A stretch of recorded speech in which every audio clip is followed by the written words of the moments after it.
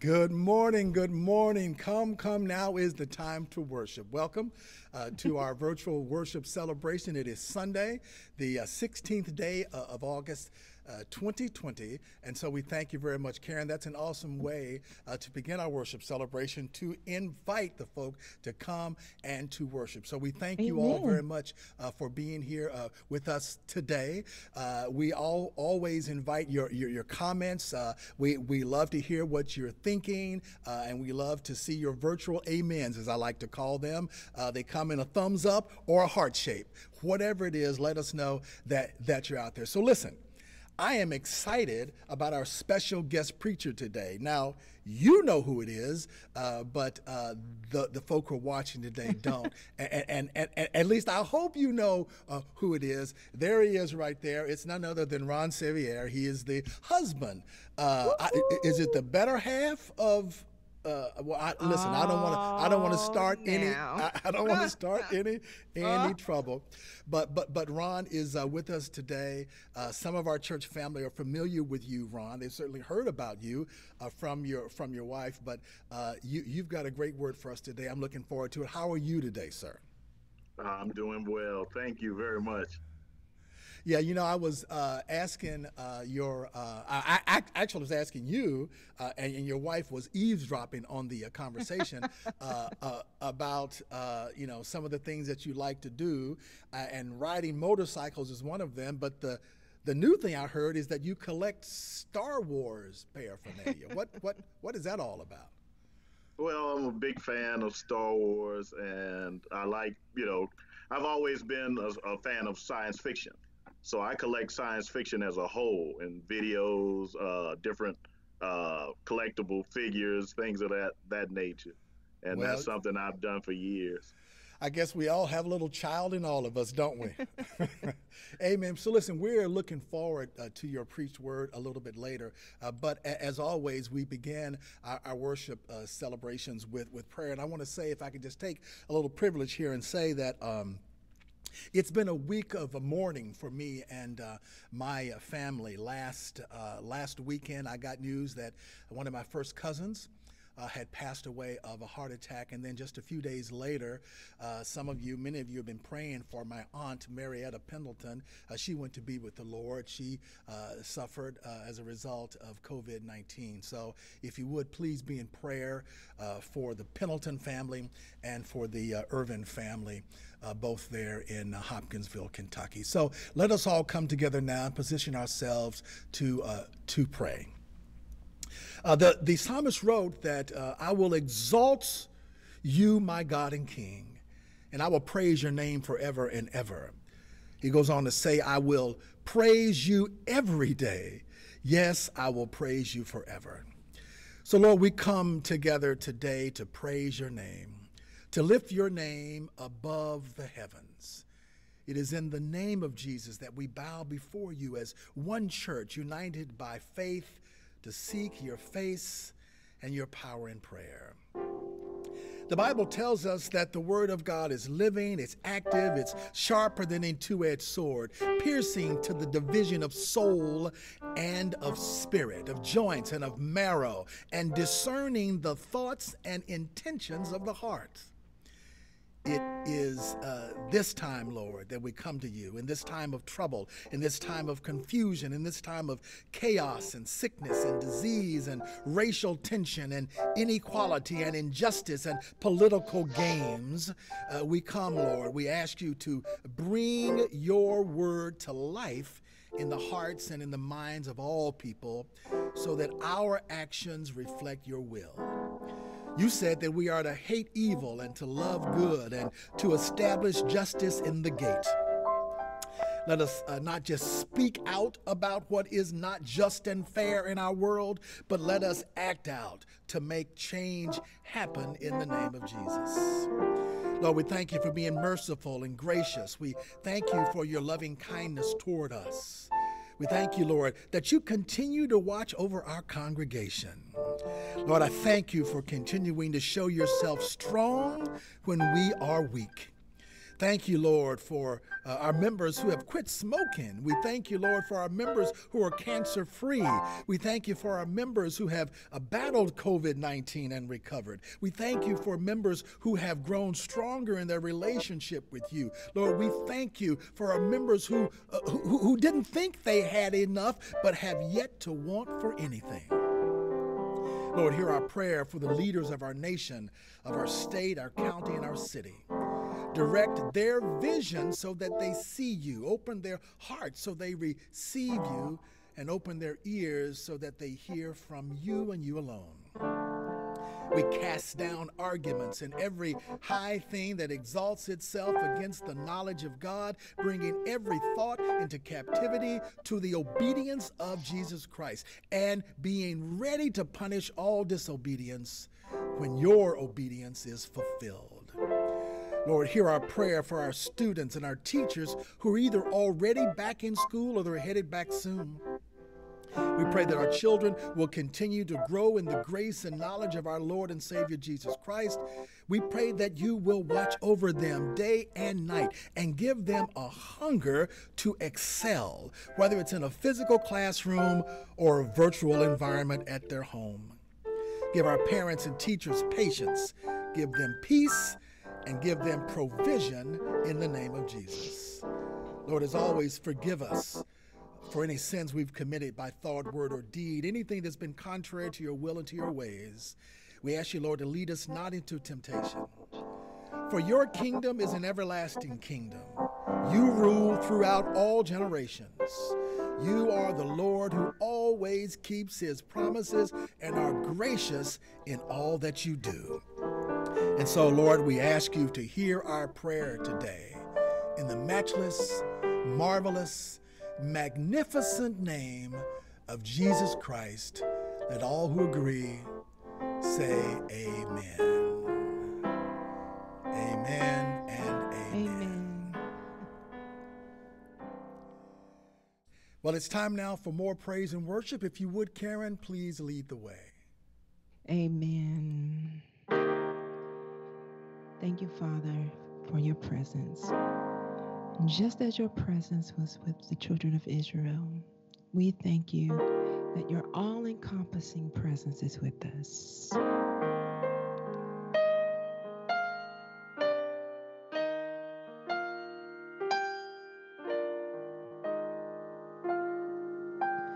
Who is like you, Lord, in all the earth?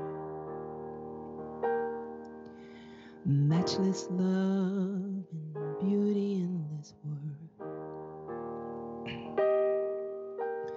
Nothing in this world can satisfy. Jesus, you're the cup that won't run dry. Your presence is heaven to me.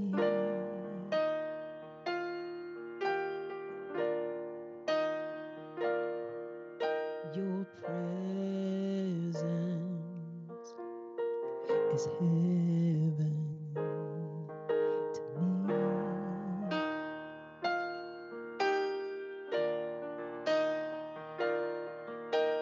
Who is like the Lord in all the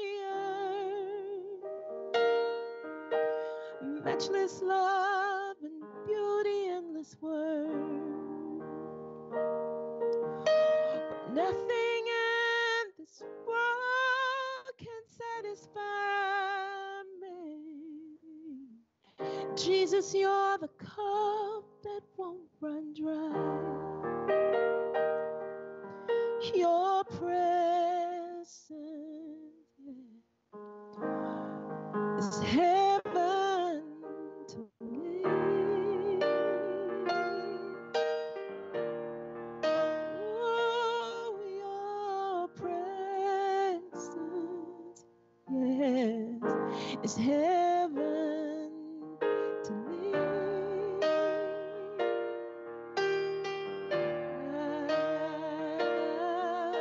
The treasure of my heart and of my soul. In my weakness, you are merciful. Redeemer of my past and present wrong. Holder of my future days to come. Oh, your presence is heaven to me. Nothing like your presence. Oh, your presence is heaven to me, to me, to me. And oh, Jesus, oh, Jesus, your presence is heaven to me. Oh, Jesus, oh, Jesus, your presence is heaven to me.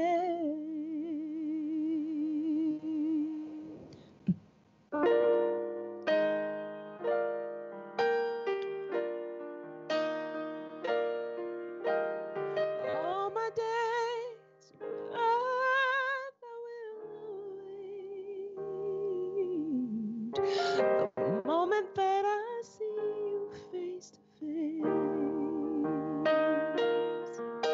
For nothing in this world can satisfy. Jesus, you're the cup that won't run dry. Oh, nothing in this world can satisfy me. Jesus, you're the cup that won't run dry. Jesus, you're the cup that won't run dry.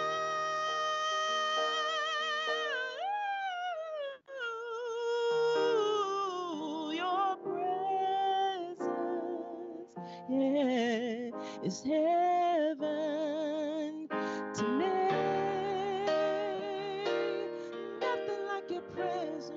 Oh, your presence, yes, is heaven to me, to me, to me.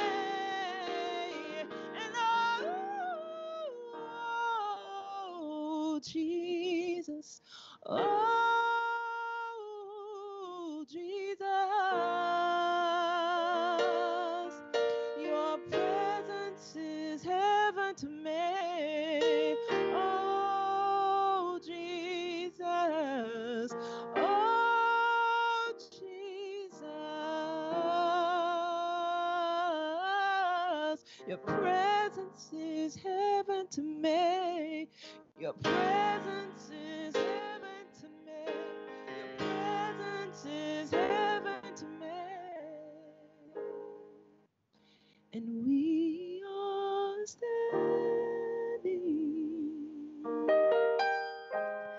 on holy ground. And I know that there are angels all around.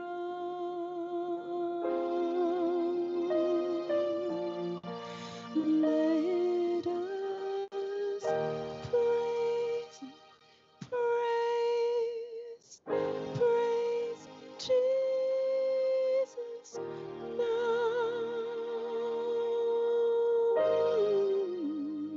We are standing in His presence on holy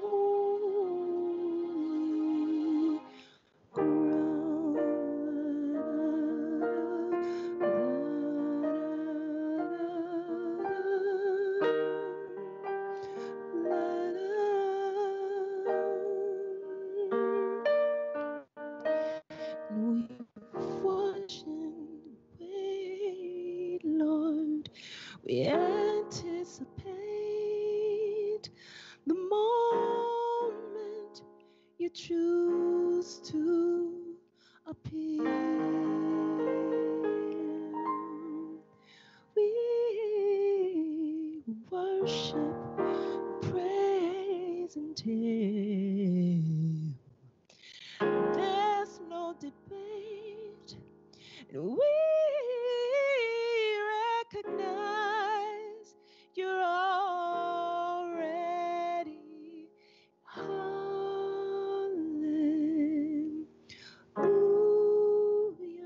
You're already here. Hallelujah. We recognize you're already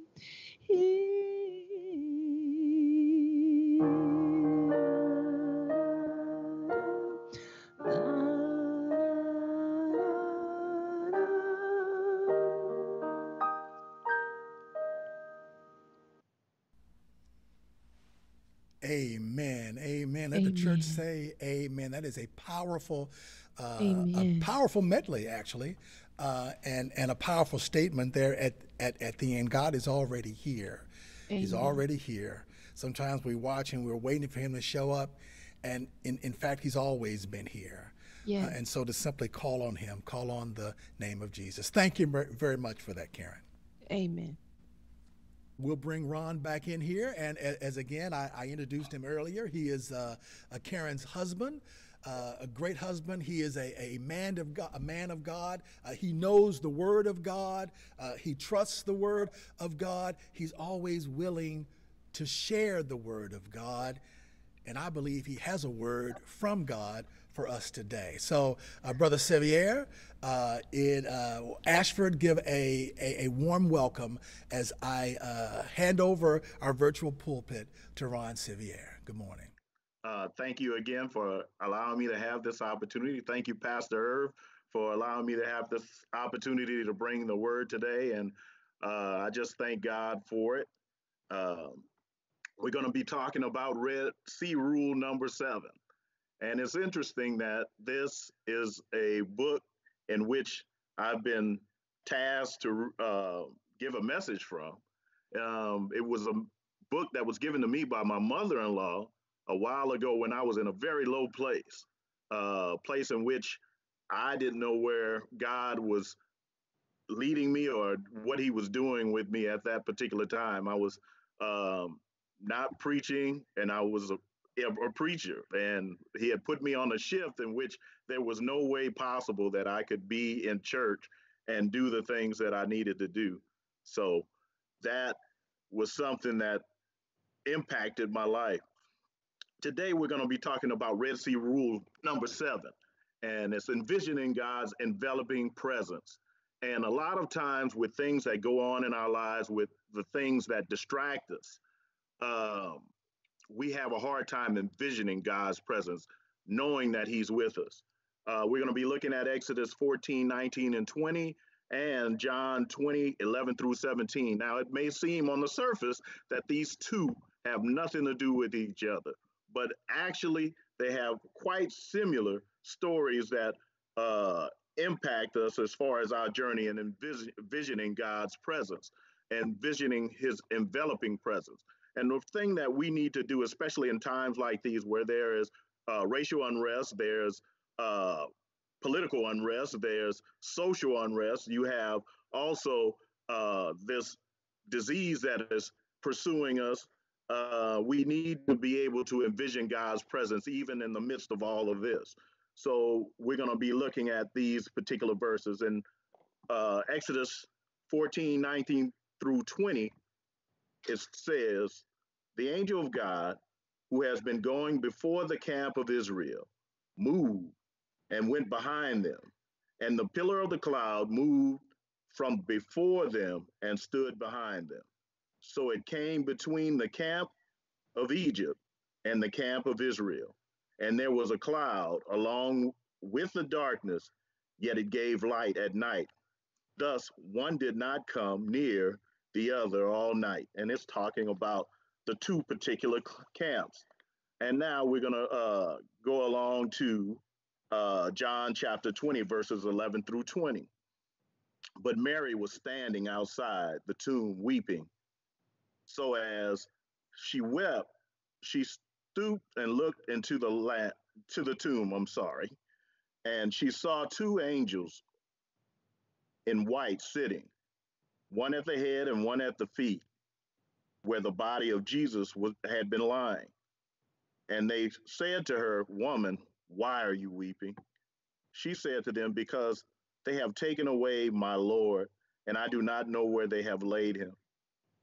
When she had said this, she turned around and saw Jesus standing there and did not know that it was Jesus. Jesus said to her, woman, why are you weeping? Whom are you seeking? Supposing him to be a gardener, she said, sir, if you have carried him away, tell me where you have laid him, and I will take him away. And Jesus said to her, Mary. And she turned to him in Hebrew, Rabboni, which means teacher. In these two instances, you have two different encounters with God. Now, in the Old Testament, with this cloud that was uh, inhabited by they say the angel of God. Whenever you see those terms in capital letters, generally it indicates what they call a theophany or a Christophany, which is in this case a physical presence of God or physical presence of Jesus Christ, even in the Old Testament. Uh, what's interesting here is both cases you were dealing with people who had very limited experience with God. They are just starting out in their journey with their experience with God. You see Mary, who didn't come into the picture till later on into the ministry of Jesus Christ. And so their opportunity to know him, to the opportunity to know his character, the opportunity to know the ins and out of the relationship with him at that time was very limited. In the case of the Old Testament verse, when we're dealing with the people of Israel, he moved from being a shepherd to being a shield. And they needed to know the fact that his movement was not abandoning them. It was just shifting in his ability to take care of them at that particular time. He had been leading them through the desert and providing for them through that leadership through the desert. Now they're at a crossroads. You have the Egyptian army behind them, and you have the Red Sea in front of them. And they're stuck in the middle. And because of their limited experience with God, they then began to be afraid. The next thing they said was, which I find pretty interesting, was, were there not enough graves in Egypt that you had to bring us out here to die? Interesting question. And sometimes we're faced with that question ourselves when trouble comes and we can't envision God's presence, when we are having trouble seeing God's presence due to fear, due to a particular enemy that we see that seems to be overwhelming. In this case, the Egyptian army, which they were a formidable army. They were the top army at the particular time in history. So they see these chariots, they see these people, and they see the pursuit, and they remember the slavery that they had before with the Egyptians, and they're wondering what's going to happen. So this cloud moves behind them, and before it was shepherding them, now it's protecting them. And in the case of the Israelites, now they have to see the enemy in two lights. Is this an opportunity for the enemy to take me, or for the Lord to give us an opportunity? And a lot of times when we're dealing with the problems of life and the daily activities of life, we have trouble focusing on the character of God. And with them, because of their limited experience, they could not focus on the character of God. With us, sometimes because of our limited experience, not only with God in as a whole, sometimes in certain areas. I remember one thing for me that was a big problem with envisioning God's presence with people. I believe God could move stuff anytime. People, I thought was a harder problem. I thought God, because of their free will and because of their character and then because of the nature in which God created them to be able to make a choice, it was harder for him to move people. I later found out it was just as easy for him to move people as it was for him to move the earth. Uh, the next thing that we need to look at is, are we going to concentrate on the enemy behind us or the opportunity before us? When they reached the Red Sea, this was a legitimate obstacle. They also had a legitimate enemy. So to reach that particular point and to be sandwiched in between an army and a sea, you can see their difficulty and seeing their opportunity here. But what God had done previously in the plagues that he had brought on Egypt, when he brought manna from heaven to feed them, when he brought uh, the quail to feed them, this cloud that gave light at night, all these things should have been an indication that this was not a problem, but an opportunity. And for us, when we are conceptualizing our situation, when God is working or moving, sometimes we don't see God moving behind us because we're too busy looking in front of us. Um, the next thing we need to look at is the pain that blurs vision. Pain, a lot of times, keeps us from seeing the things we need to see.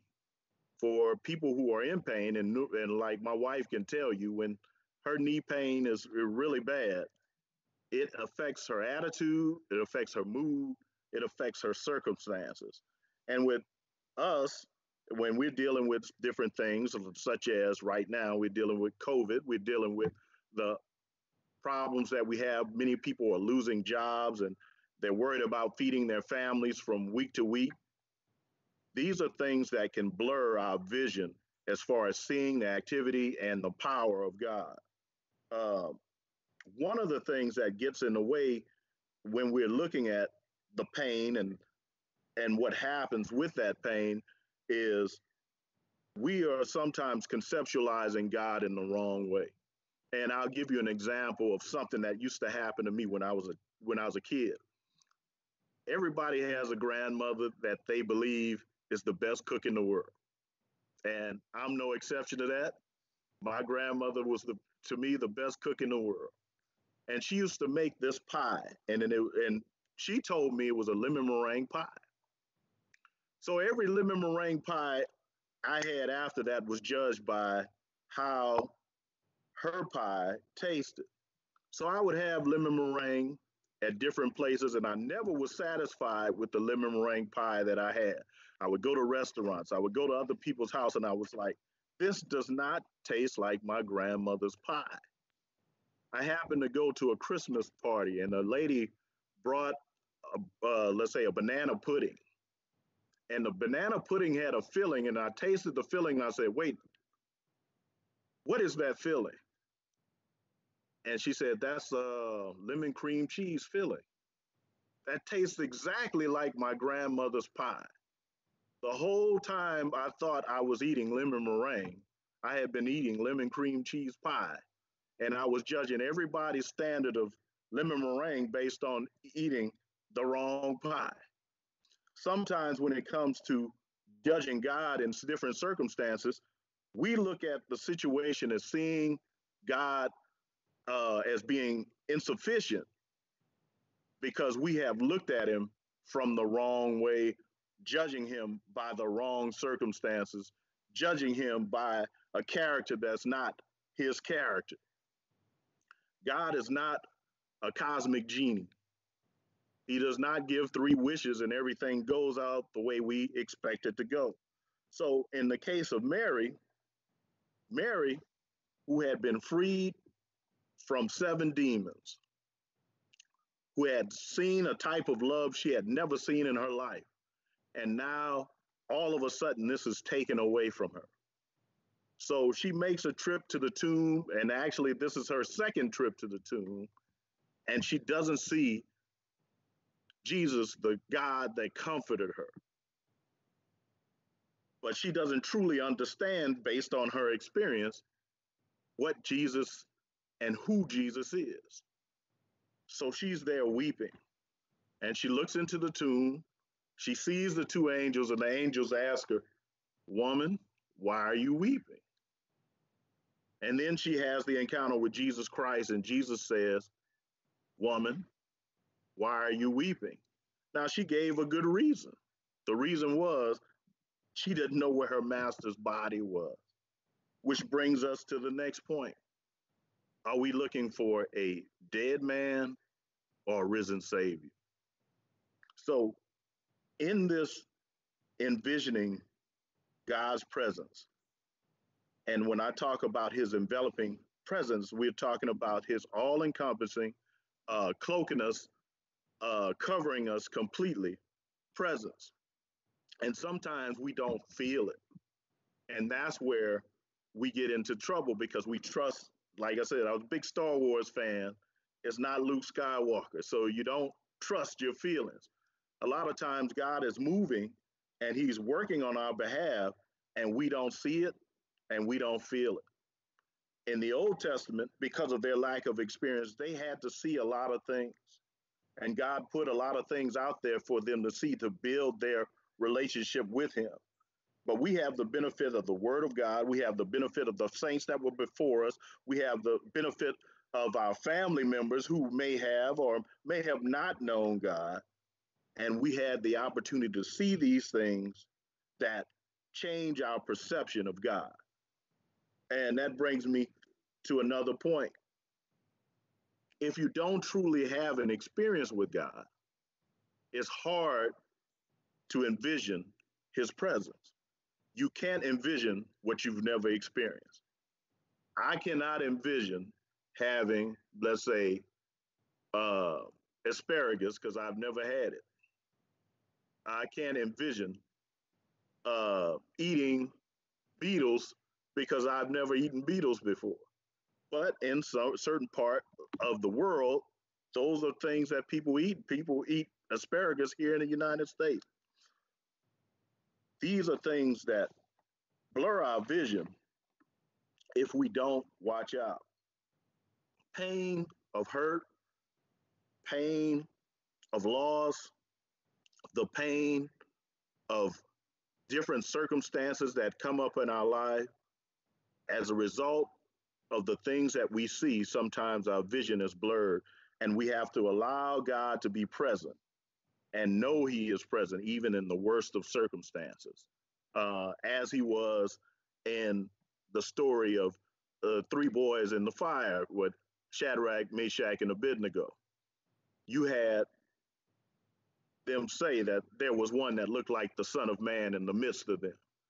They had a vision of that as they were going through the fire. They had a vision of who God was and who his character was as they were going through that. Daniel knew God's character so much that even when he was thrown into the lion's den, he knew that God's presence was there and that if he chose to save him, he could. For us and for our future and for our present, we need to be able to, no matter what the circumstance, envision God's presence because it will change not only our belief, it'll change our behavior, it'll change our mood, it'll change our activity, it'll change our focus. And what we need in envisioning the developing presence of God is changing our focus, not focusing on our problems, because sometimes we do focus too much on our problems, and our problems can be very real. That's not to be in denial that they exist. The Egyptians existed. Jesus' body was missing. But what we don't focus on is what God has the ability to do and what Jesus had the ability to do right then and there, which was be present when he said he was going to be present. He told them beforehand that in 3 days he would raise this temple, which was his body. So we can be confident in the fact that God is present even in the worst circumstances, even when we don't actually see him. The scripture says that we walk by faith and not by sight. It also says that faith is the substance of things hoped for, the evidence of things unseen. And when we talk about things hoped for, we're not talking about things wished for. We're talking about things that are actually there, that we have evidence from God's character and God's person and God's dealing with us that they are there. So, as I close this message, we need to take this time to know that we have a risen Savior, and we need to know that God acted the same way in the Old Testament as he did in the New. He moved from shepherding Mary, shepherding the people of Israel, to being their protector by giving his blood on Calvary. He had to protect us from a greater enemy in Satan, a greater enemy in sin, a greater enemy in death, a greater enemy in destruction. And now we have an opportunity to cross over into the kingdom of God, as they had the opportunity to cross over into the kingdom God had presented for them as far as his people in the land of Israel. Um, I invite you today, if you are a person that's struggling right now with your vision of God, with your,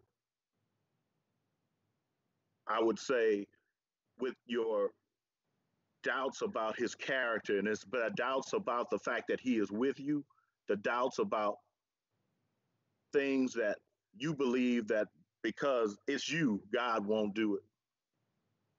And God has shown himself to be true, whether Old Testament, New Testament, whether now, whether later, that he's going to be the same character today, yesterday, and tomorrow.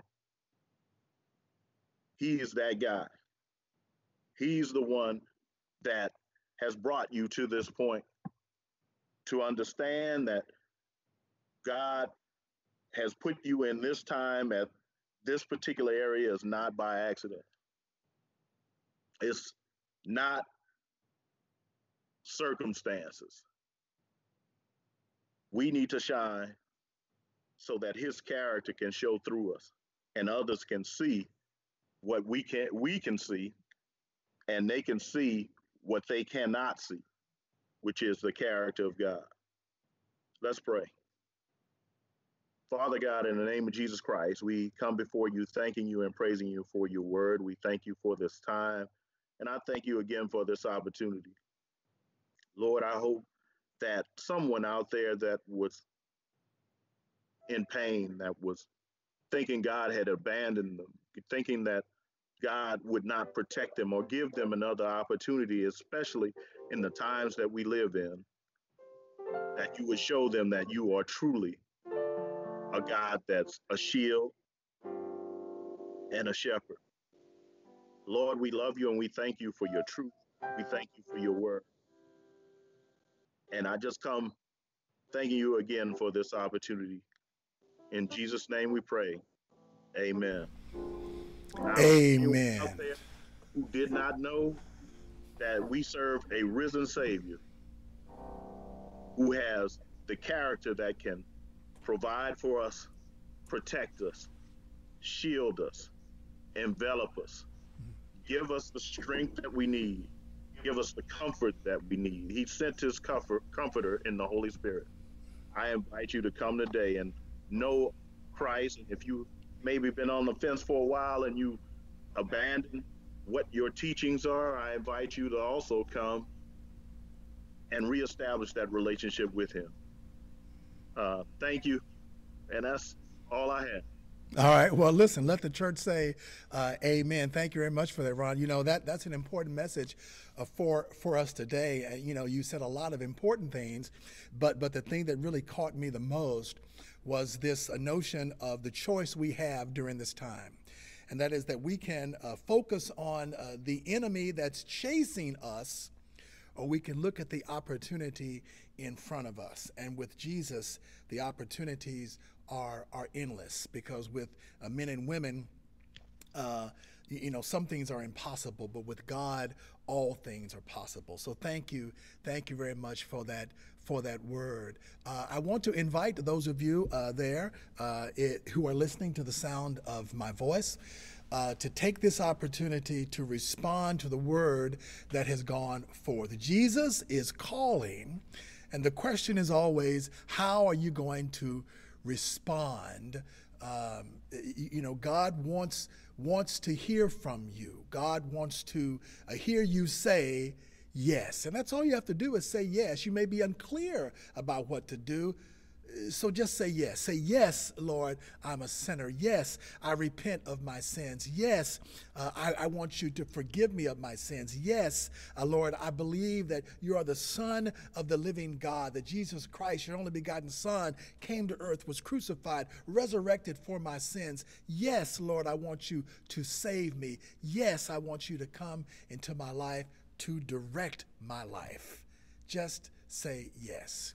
If you say that, you'll be saved. And then the rest is really up to you and the days that are ahead of you.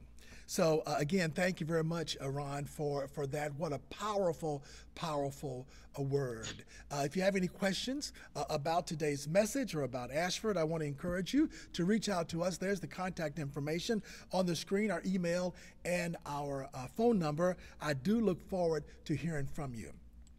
As always, we thank you for your generosity. It is time for our tithes and offerings, time to give back to God. Ashford, you continue to be very, very generous with your giving, and so we thank you for that. We have a multitude of ways to give. You can give online. You can text to give. Of course, you can also give using our Ashford Auto Draft, and you can share your gifts by mail. That number is on your screen. So again, thank you for your generosity. All things come of thee, O Lord, and of thine own have we given to thee. A reminder that, yes, virtual Sunday school is alive and well at Ashford. It's later today at 10:30 in the morning via Zoom, and we invite you to be a part of that. Again, we continue in the book of Psalm 119. This is session 7, and so we're looking at Psalm 119 verses 121 through 136. Again, Matt Chandler providing the resource, but our own David Booth is providing the leadership. And these are some great and encouraging lessons. And I encourage you, and it's really more than a lesson, it's a conversation, and they're very fruitful. And I encourage you to be a part of our virtual Sunday school. You can also join us for our Power Wednesday Bible study. That's over the phone via conference call every Wednesday morning at 9:30. Diana Fair is leading that discussion, and there is the information on your screen that you can participate as well. And our prayer conference call on Tuesdays at 6 and Saturdays at noon. There's the dial-in number. We encourage you to be a part. Prayer is such an important part of what we do, and I want to encourage each and every one of you to participate. So Karen, as always, thank you so much for your leadership today. I do want to say that one of the things that we're working on, and we hope to have some information for you a little bit later, is we're trying to plan a prayer walk for our schools. Every year, our prayer team organizes a prayer walk, and we walk the campuses of our area schools. And so we're trying to figure out how we can do that, not just physically, but virtually as well. So we've got a planning team working through that, and so we'll have a date and a time for you soon. A lot of folk are asking, when are we going to be back in the sanctuary? I don't have the answer to that question. Really, you have the answer to that question. I encourage your feedback. Email me. Give me a call. Let me know what you're thinking. We're looking for creative ministry ideas in this new normal that we're living in. So if you have some thoughts and ideas about how we can do ministry in this new paradigm, please let us know. We've been talking about our back to school bash that we would have had by now. Clearly because of social distancing and this virtual reality, we've got to come up with some creative ways to manage that. And so if you have any thoughts and ideas about that, that would be greatly appreciated. Karen, do you have any thoughts and ideas? Well, let's talk about it. I got some things running around in my head right well, now. You've got my phone number. So listen, it has been a great day. If you would, as always, why don't you close us out in song? Amen. So I just want to encourage you throughout this week just to not focus on your circumstances, as we heard earlier. Focus on who God is. Turn your eyes up on Jesus. Turn your eyes upon Jesus. Look full in his wonderful face, and the things of the earth will go strangely dim in the light of his glory and grace. Amen. Amen. Well, Ron is back with us. Ron, just want to again say a thank you for a fantastic word today. Thank you for your desire and willingness to serve. And so God bless you. So by now that at the end of every worship service, we ask 3 questions. I ask 3 questions, and the congregation provides the answers. And so as we prepare to go forward and have a great week, I'll ask the question, who is the head of this church? And the response is Jesus. Who is the church? We are. And what are we as the church called to do? We're called to serve. We're called to envision.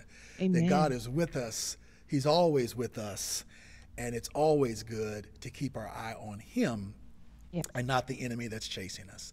God bless you. Have a great rest of the week, and we'll see you next Sunday at 9 o'clock.